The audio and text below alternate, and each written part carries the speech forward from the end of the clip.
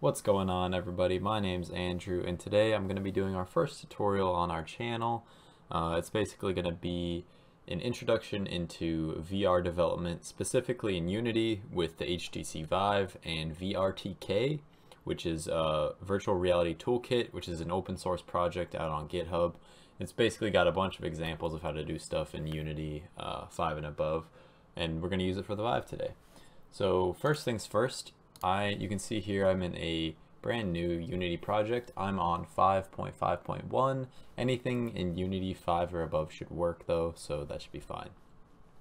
So to get started, we're going to go ahead and go to the asset store and download a couple of things. First off, we're going to need VRTK.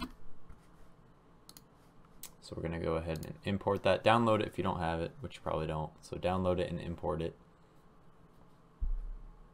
And then just hit import. And then we're also going to need Steam VR once this is done.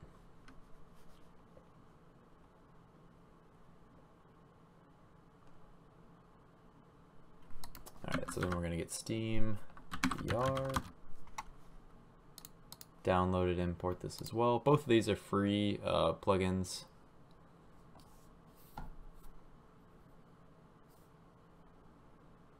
Okay, so import that. Now let's check out what we have inside of VRTK here after this is done. So basically the virtual reality toolkit comes with a bunch of example scenes and scripts and stuff that are really helpful. So if you guys are interested in VR development at all, I would suggest looking through those, and we're going to be building something that kind of combines a few things that they demonstrate in those examples. So let's go into VRTK. Oh, when this comes up, you can just hit accept all to get the settings correct for Steam VR. Oh, look, we made the right choice. Okay, so we're going to go into VRTK, then examples, then we're going to go into 001 camera rig. And I'm going to kind of go through what we have in the scene here to explain what's going on. So, okay, let's see. We've just got a cube that's going to act as the floor for the scene, a light, that's fine. Then we've got something interesting. So we've got this camera rig object, which is basically a prefab from VRTK that kind of is going to help us contain like the controllers and the headset and kind of link that up between the virtual reality toolkit library and Steam VR for us. So that is something that you would just drag in from the library into your scene. Then we have this VRTK object, which contains the VRTK SDK manager script. So this is how we link up the functions and method calls for VRTK to Steam VR. So for simplicity's sake, we're going to go ahead and duplicate this scene and then move it on over to our assets and just rename it and open that up. Okay, so now we have a pretty good starting point for this scene. So what we're going to need to do first, you can see in this VRTK SDK manager, we've got this script alias left controller and script alias right controller. So what we're going to want to do is create objects that are going to represent our VRTK controllers. So first, let's just go ahead and add an empty object and name it right controller. And then in that script, we can go to right controller and link it up. Now we're going to have to add several things for what we're doing here. So basically in this example, I want to show you guys how to do controller interactions with UI elements. And so we're going to do something pretty simple. It's going to be a color picker. We're going to have 3 sliders for red, blue, and green values. And then based on those values, we'll have an object, just say a cube in the scene, and those values are going to affect the color that's rendered onto the cube. So we're going to be interacting with the buttons and the sliders and the UI in the canvas in Unity.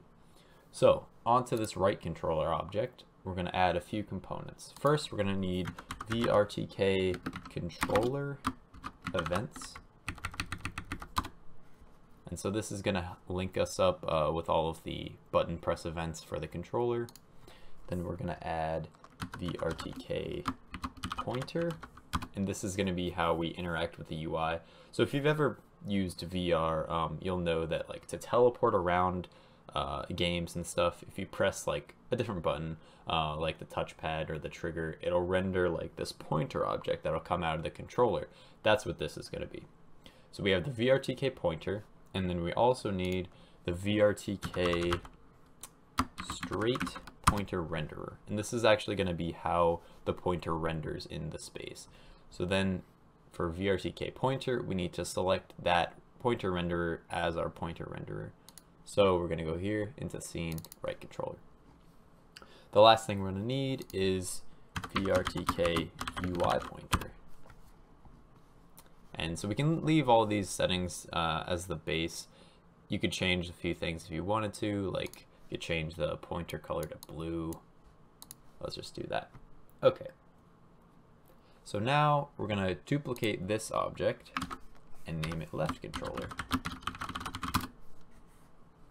And then we're going to go into VRTK again and then select the left controller as the script alias left controller. Okay, so now we're going to go ahead and create a canvas. So in our hierarchy here, we're going to do UI canvas. And then we're going to have to change a couple things on this canvas as well. So first of all, we need to make the render mode of the canvas world space.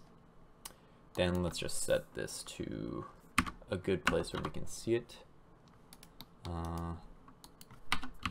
300 by 300. Then we're gonna have to down the scale a bunch.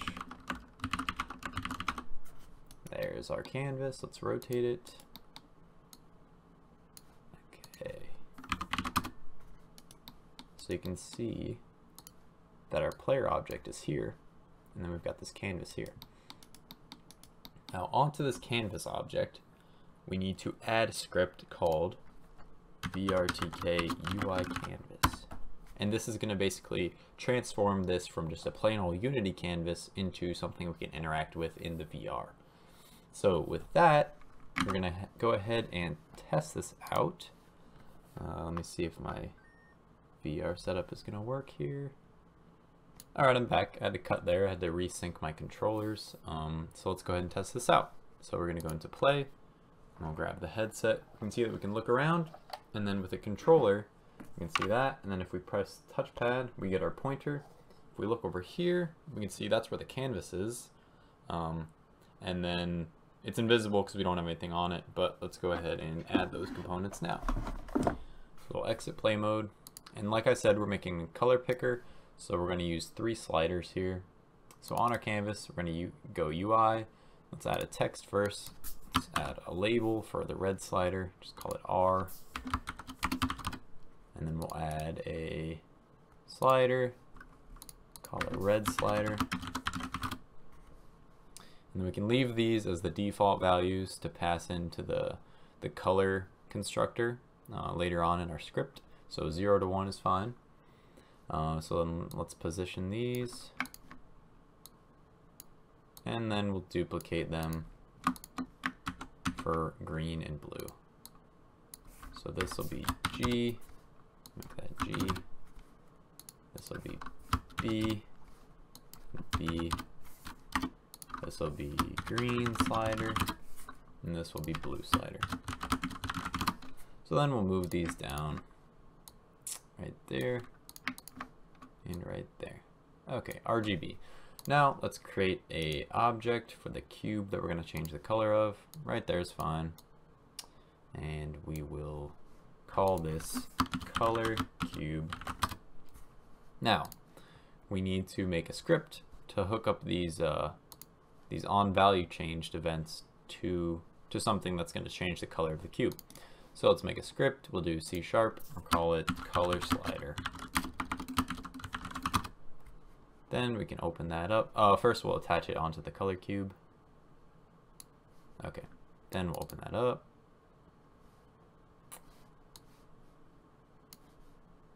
And there we go.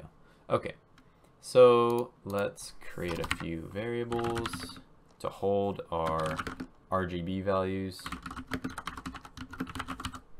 Then we're gonna make some methods called red changed. And then we're going to pass in a float value. In here, we'll just do this dot red equals value. And then we're going to call a method that we'll create called set color. Then we can copy this for green and blue. This dot green equals value. Blue changed. Then we can do our last method called set color. And that's going to set the main color of this cube. So we're going to do get component renderer dot material dot color equals new color. And we're going to construct the color here. So we'll say red,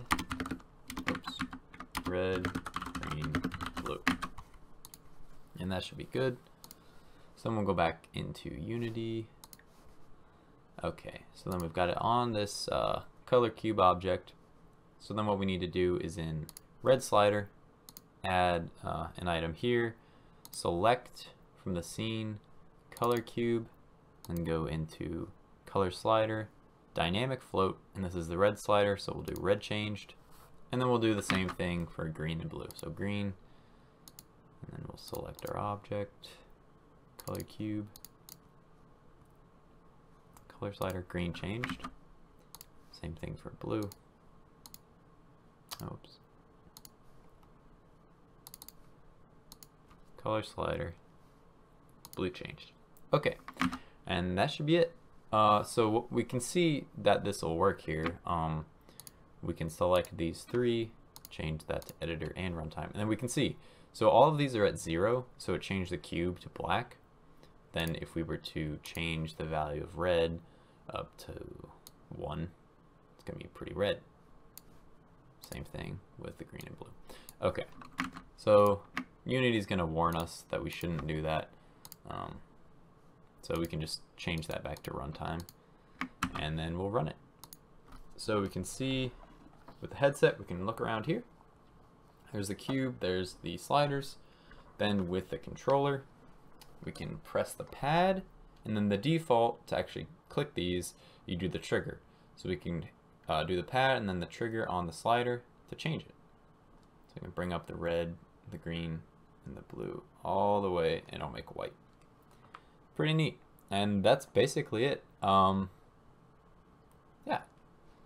not too complicated. Didn't have too much code going on.